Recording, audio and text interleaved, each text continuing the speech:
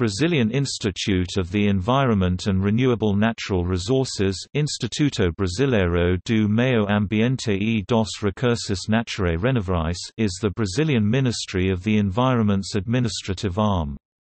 Its acronym is IBAMA. IBAMA supports anti-deforestation of the Amazon, and implements laws against deforestation where the government ceases to implement. IBAMA works to keep the forest from loggers, farming, agricultural farm grazing and anything that would threaten the Amazon.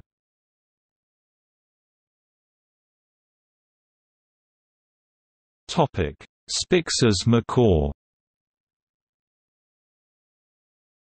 Among IBAMA's diverse environmental and natural resources activities, it manages the Working Group for the Recovery of the Spix's macaw and the associated Ararinha Azul project for conserving one of the rarest birds in the world.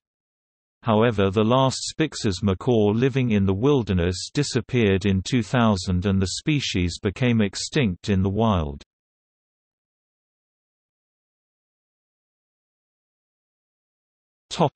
See also: Belo Monte Dam 1.